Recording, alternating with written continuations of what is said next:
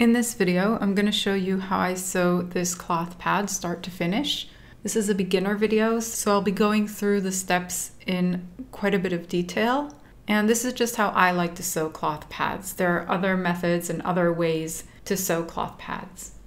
If you're an absolute beginner, especially if you're a beginner in sewing, I would recommend choosing a pattern that has straight lines only, like this pattern, or straight lines and slight curves, like this pattern. Tighter curves or fancier shapes are a little bit trickier to sew. I'll leave some links in the description for where you can find patterns and other useful information to help you get started with sewing cloth pads. I start by preparing 3 pattern pieces. One is for the topper and backer sewing line, one is for the core cutting line, and one is for the core top stitching. The fabric I'm using for my topper is an athletic wicking jersey mesh fabric. It's a knit fabric and it stretches a little bit. It's a little bit thin. So if you're a beginner, I would recommend using quilting cotton as your topper fabric. It'll be much easier to handle and sew. You need to figure out which is the right side or the pretty side of your fabric. So if it's got a print on it, then the print shows up nicely on the right side, and the wrong side is the opposite side of the fabric. And you're also going to need to figure out what the length of your fabric is.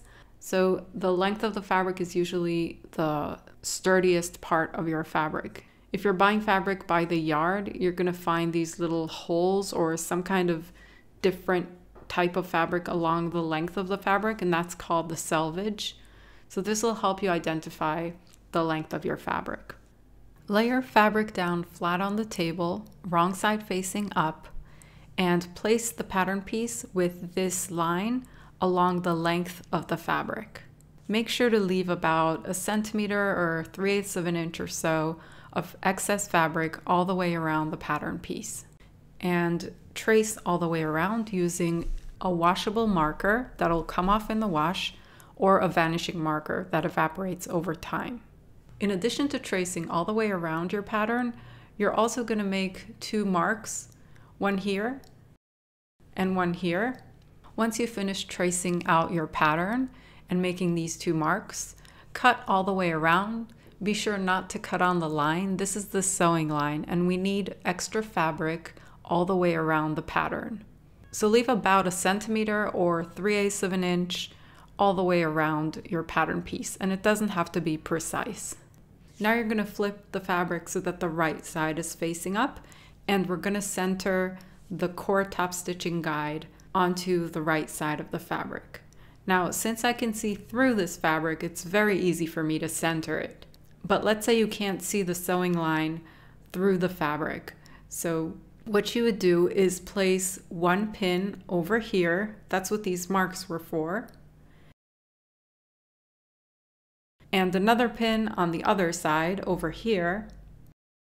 And then we can see the pins from the right side of the fabric. And the place where the pins pierce the fabric help us align the core top stitching guide. So we want to align the core top stitching guide using these 2 points.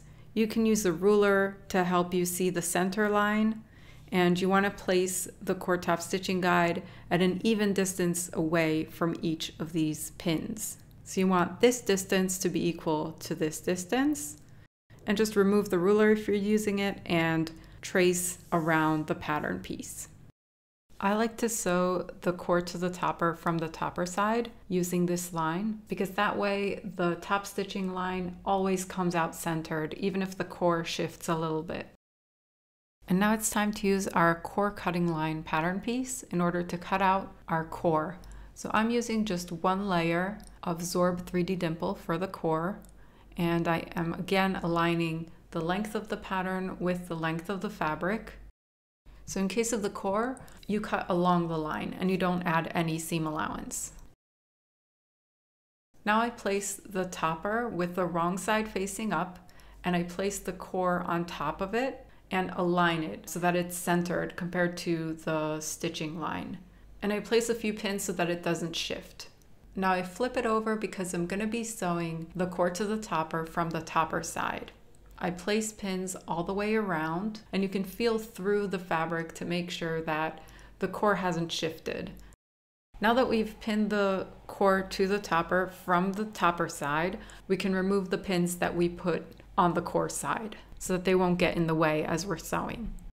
For top stitch, I like to adjust my stitch length to the 3 setting on my machine. And for all of my cloth pad sewing, I like to set the needle to stop in the down position. And I'm using an open-toed foot, which makes it much easier for me to see the line that we're going to sew along.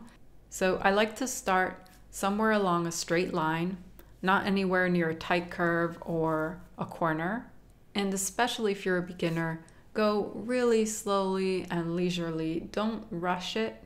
Once you're experienced enough and if you feel confident enough, you'll speed up naturally, but it's better to start slow and go fast when you're comfortable than go fast and lose control of your stitching. I didn't reinforce my stitching. I didn't do a back stitch and forward, and I'll show you why in a little bit. So as you can see, I'm lifting the presser foot and putting it back down after adjusting the fabric whenever I need to. So sometimes it can be because the needle sort of wandered a little bit off the line, and sometimes it can be because I'm nearing a curve and it was hard for me to turn the fabric without lifting the presser foot.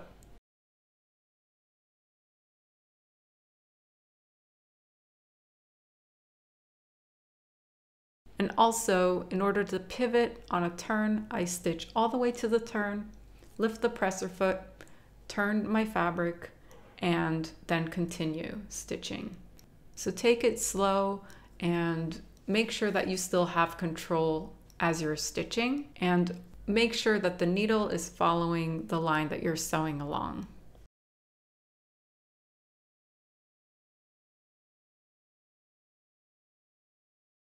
So before I sew all the way back to the point where I started, I like to stop with the needle in the down position so I don't lose my place in my stitching. And I pull the bobbin thread, or the thread at the back.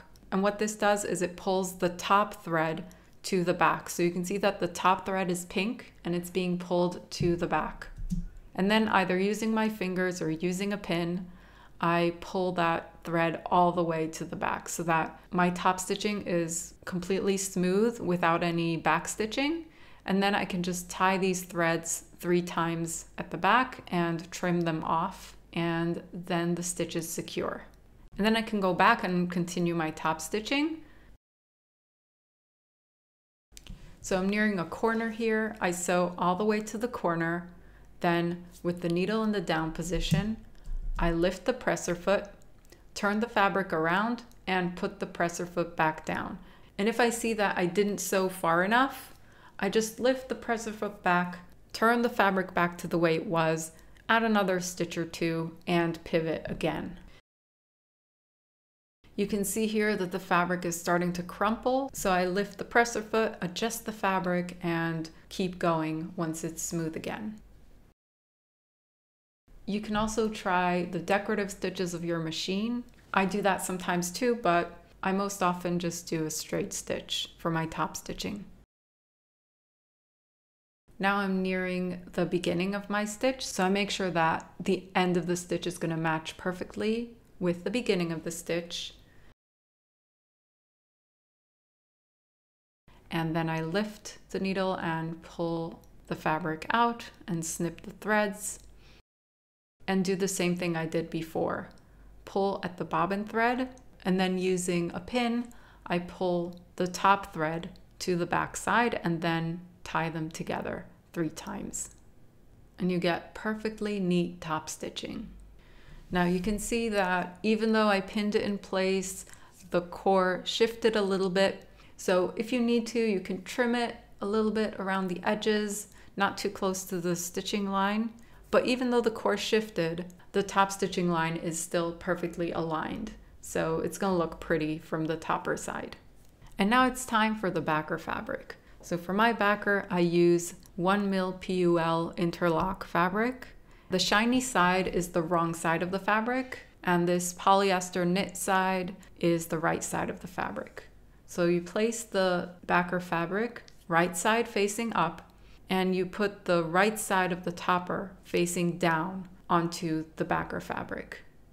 And again, make sure that the length of the pad is along the length of the backer fabric. And now I pin all the way around in a counterclockwise direction along the sewing line. Make sure that the backer fabric is laying flat and that there are no puckers or folds. And cut more or less where you cut the topper fabric. Just make sure to leave about 1 centimeter or 3/8 of an inch of excess fabric of the backer, just like we did for the topper. So now we're going to sew the topper to the backer along this line, but we're going to need to leave a gap so that we can turn the pad right side out. So you can leave the gap here along the wing or along this longer straight line in the case of this pattern. So I'm going to mark out where my gap is going to be. I like to have my gap a little bit away from the corner so I don't start the gap at the corner itself. So we're going to start stitching here, stitch all the way around, and then stop right here, and we'll have the gap through which we can turn the pad right side out. Make sure to reset your stitch setting to about 2.5 because we set it at 3 before for top stitching, but we're not top stitching now, so your stitch length should be a bit shorter, whatever the default of your machine is. And as before, you want the needle to stop in the down position. So start sewing at the gap and reinforce your stitching. So I stitch backwards and forwards about twice in order to reinforce this spot, which might be under strain when we turn the pad right side out. Pivot at the corners just like you did before. It's the same thing except we're working with a bit of a shorter stitch length. And just as we did before, lift the presser foot if you need to in order to adjust your fabric so that your needle is following the stitching line. And remember not to rush, go as slow as you need to.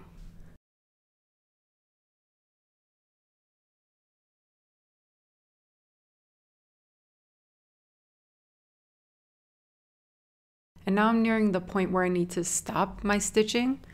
So you don't want to sew the gap closed. You want to sew up until this point and then again reinforce your stitching by sewing backwards and forwards about 2 times. And cut the excess thread. In order for your pad to turn right side out nicely, you need to trim the excess fabric. This pattern has 4 outer corners at the wings and 4 outer corners at the front and back. So the way you trim outer corners is by cutting across like this, making sure not to cut your stitching line because that will create a hole. So I leave about 1 millimeter away from the seam line when I trim. I repeat this for all of the outer corners in the pad. This is why I don't like to start my turning gap at a corner, because this lets me have a complete corner that I can trim without the turning gap messing up this corner. And now I'm clipping into all of the inner corners. And by clipping into an inner corner, you're allowing the seam line to hinge at that corner. So it'll turn right side out properly and you won't get any tension in the fabric at these inner corners when the pad is turned right side out. And now for the curves. This pad has only moderate curves, doesn't have any tight curves. So what I would do for moderate curves and also for tight curves is to trim the excess fabric. Now you don't want to trim too much because this will weaken your seam. So I leave about 3 millimeters. It depends on how thick your fabric is. And if it turns out nicely, then you did a good job with your trimming. Some people like to use pinking shears. I prefer to use fabric scissors because pinking shears hurt my hand. Now you can do this for moderate curves and you should do this for tight curves. Add little tiny clips into the fabric and that will allow the curve to turn more smoothly. Make sure you're not cutting into your seam line. And now the pad is ready to be turned right side out. So it's much easier to turn a pad right side out when you have a thin core layer and a thin backer layer and a long straight line for your turning gap. And just pull the fabric out like this.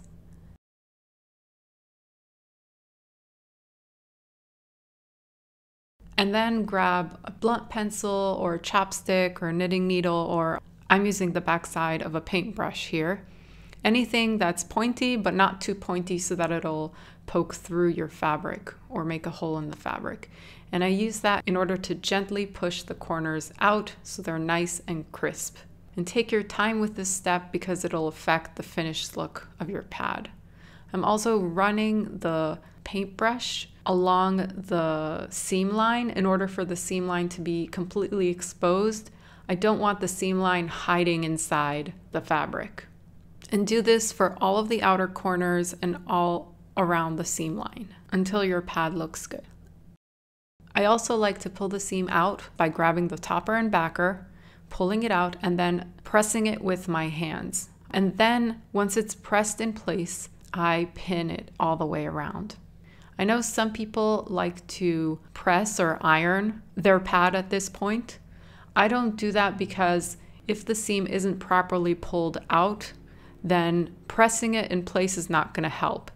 That's why I prefer to pull it out by hand and then press it by hand and pin it in place. And I pin it in place about where I'm going to sew the top stitching, so I'm not creating any unnecessary holes in my backer. Take your time with this step, and that way your finished pad will look a lot nicer and it'll be shaped just the way that the pattern is shaped.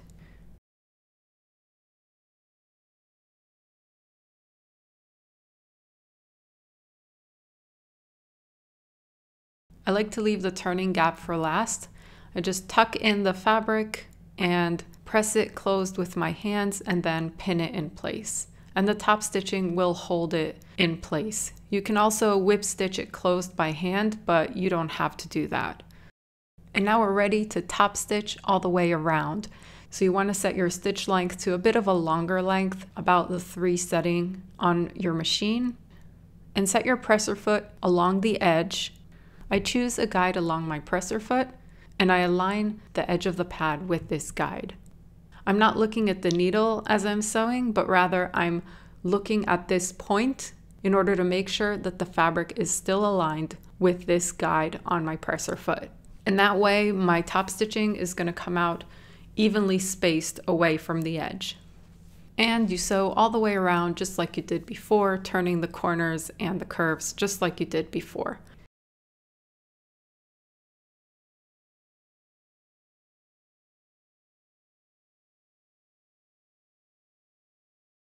Trim the excess thread from the beginning of the seam line before you get to it. Sew all the way to the beginning of the stitching line and reinforce your stitching by stitching backwards and forward. Trim the excess thread and you're done sewing your pad. So now it's time to attach the snaps. So my patterns have a marking where the snaps need to go. So the way I like to place the snaps in the right place is by folding the pattern along this widthwise center line and aligning the pattern onto the pad and making a mark where the snaps need to be.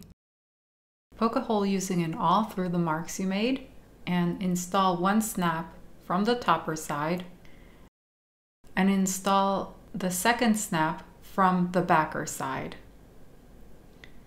And you're done sewing your pad. You just need to wash your pad and the top stitching marking will come off. I hope you found this video helpful. Leave me a comment if you have any questions or any requests for other videos you're interested in. I have left some useful links in the description below, so check those out as well. And you're welcome to subscribe if you're interested in more videos relating to sewing cloth pads.